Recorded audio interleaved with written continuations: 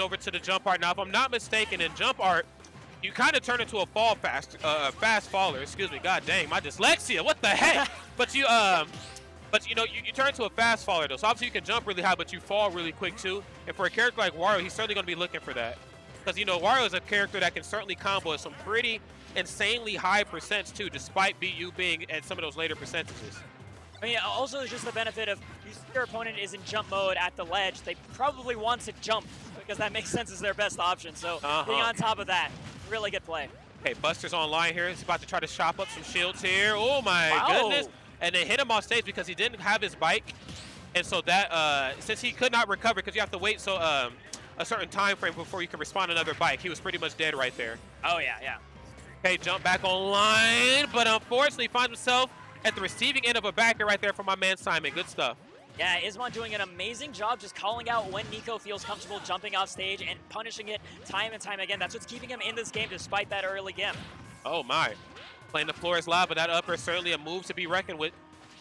Okay, trying to find a short hop nair approach to turn himself into something. Now, does goes to the speed. Now, with speed, if I'm not mistaken, he gets better aerial drift here. So let's see how well that fares versus Wario. There's a dash tech, but no down tilt before, though. Yeah. Down tilt dash tech is usually some of Wario's better combo options. Oh, absolutely. Oh, you're dead. Oh, he air dodges right back up. Barely Ismon holding on to that stock and doing a great amount of work now on Nicko's second stock. But here's the trick, to take out Nicko in a single solid hit, because he still has shield online. So if he gets caught with an up tilt, he can switch the shield immediately before the waft comes again. Can we talk about, but then drops the smash art at the last moment. Man, that's some booty. That is booty. I know he was looking for that. Oh, yeah. Okay, try to go for the drop down air slash. Little misposition nonetheless, though. Smash, or excuse me, not smash, but the speed art comes back out here. Percent's dead even here. 0.4% differential between both of these two players. Okay, couldn't quite get the money slap. Oh my God, goes for the backer. Didn't have to waste the waft. And now things just became that much more dire here for Nicko, but there's the backer to clean it up. You're right, the waft is still on deck, and he's going to have to watch out for that so carefully over the next few percent. If he gets caught with a sour hit nair or an up tilt around, like, 30, 40%, that could be it if he's not ready to swap to shield immediately. No, sir. For hop nair once more. Okay, getting out spaced here, and I like that. He understands that, Shulk has the obvious reach advantage on Wario, and so his utilization of parry has been really good in terms of trying to find access points in here on Shulk. But the jump online, but not for long, though. What's he about to switch into? There's another parry, though. Oh, yeah, smart stuff, switching over to shield. Scary, though, because now shield's not going to be online. If Ismon finds himself his opening, there's no way that Nicko can survive it.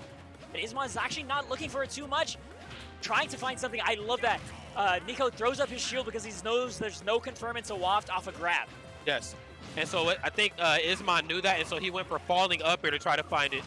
The good maneuverability away there, allowing him to live for a little while longer here. There's the nair, the shield immediately. He doesn't waste any time there, G-Pick. Smart stuff there. Avoids the bike. Oh, he's dead! Just like that. And that you're nasty.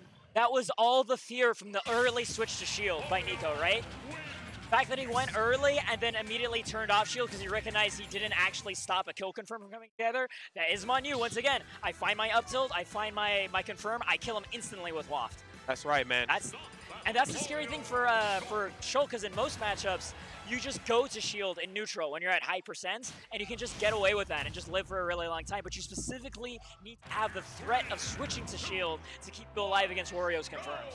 That's right.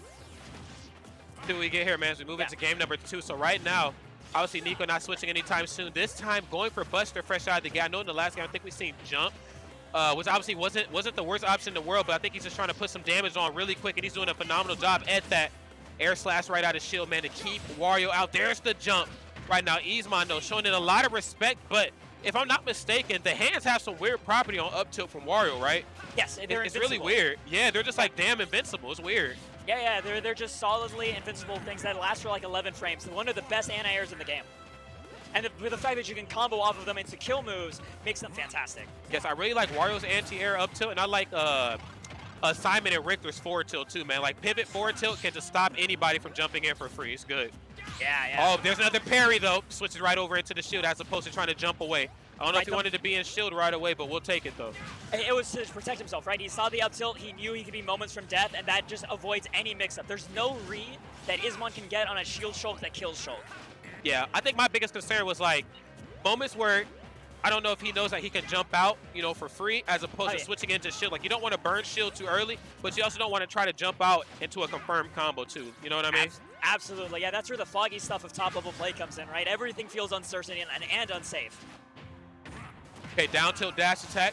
Bread and butter Wario stuff. Ooh, another dash attack. No down tilt that time. Use the backslash right into the back there, mind you, too. Obviously doing different damage as it hits the back. There's the forwarder, though. Hovering the ledge get up by Ismon. And oh, there we go.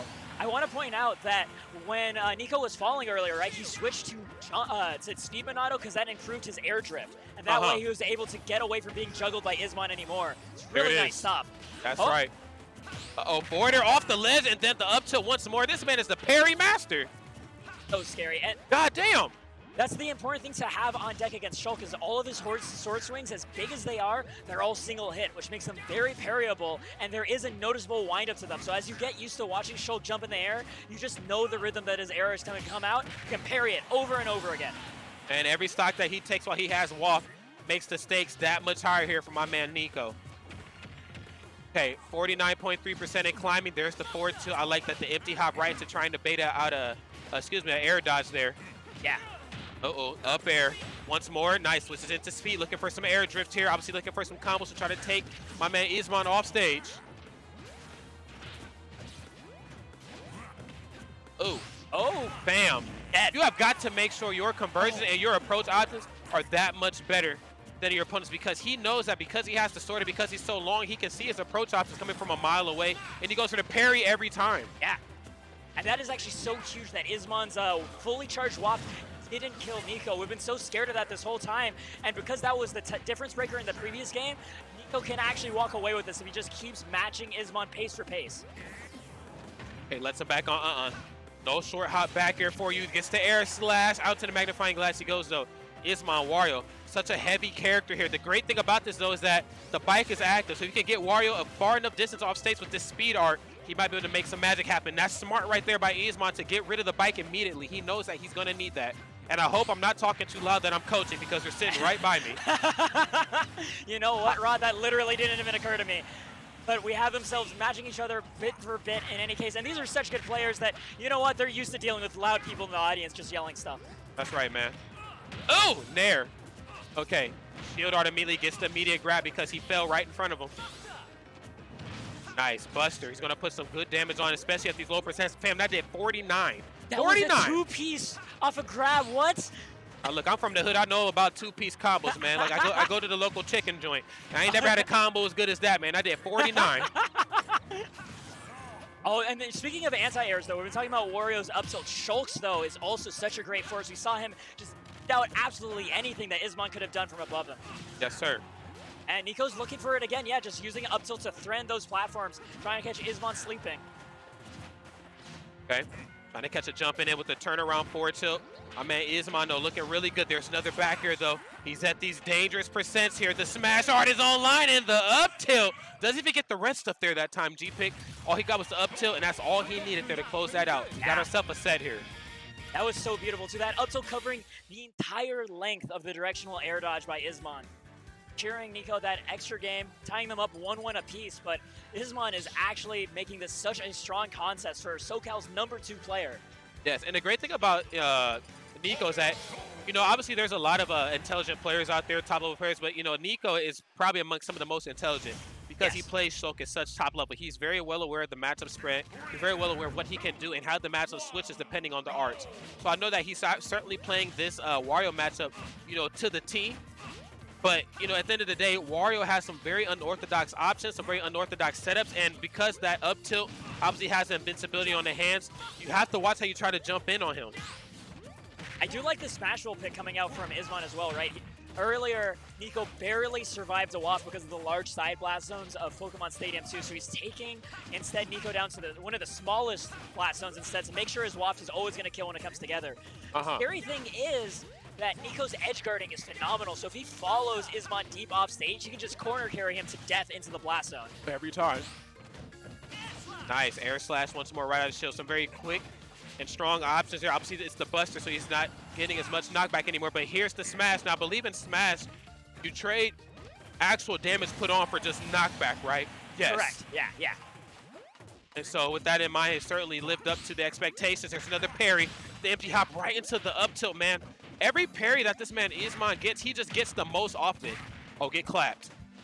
And oh! Oh, that was supposed to be run off fair. That was supposed to be run off fair. He wasn't supposed to go for dash attack right there. Oh, stealing the double jump. Ismon forced to go for his up special a little bit early, but Nicko not able to capitalize with his buster, but he still manages to get a couple good hits in. Wait a minute. Oh, just sharking underneath the Smashville platform. Nicko throwing up tilt. It's the battle of the up tilts, really, when it comes to their control in the juggle game. That's right. I think, though, Nicko obviously gets a lot off of up tilt just as Wario's kind of floating over him, where Wario can just kind of throw up tilt as they're both grounded and make magic happen. So, obviously, there's some glaring differences, but I don't think enough to really sway the meta for the or sway the matchup, excuse me. Yeah. Double down tilt, nice. That was so slick. He just did Ismon did enough shield pressure to make Nicko want to escape, and then dash attacked, reading the jump out of the shield. Really good stuff. Like I said before, Nicko's going to have to watch how he jumps here versus Wario. If it's not the dash attack, then it'll be the up tilt. Like, Wario has a lot of anti-air options. You know, even looking at him back in Brawl, like, he spent so much time in the air, it made this character that much harder to fight. There's the dare, though. You're dead.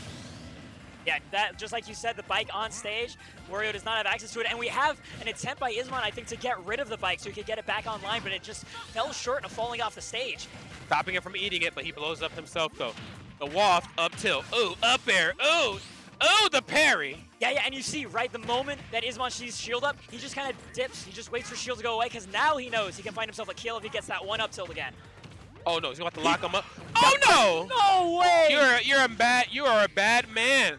Ismon, you are nasty. He's nasty. Was frames away from bringing this to a dead even game, but now it is in Nicko's bag. Especially with 100% now on the opponent, only 65 on Shulk. Nicko's doing solid. Here it is. There's the backslash. Oh, but then oh, I hate when that happens, man. I know Nicko does too, but regardless, Ismon that much closer here to trying to even this thing out, if not possibly taking the game at 113%. Oh, but he has to smash star. All he needs is one solid hit, man. Wario, he's cooked. Yeah. Having a lot of attempts to catch air movement, and Ismon just holding his ground at the end of the stage, just having faith in his parry ability, and going to his shield mode, just dealing with the potential of the huge Wario follow-ups we know off of up tilt by throwing off his whole weight distribution entirely. About to do it there. Oh, wait. Forward smash is going to do it.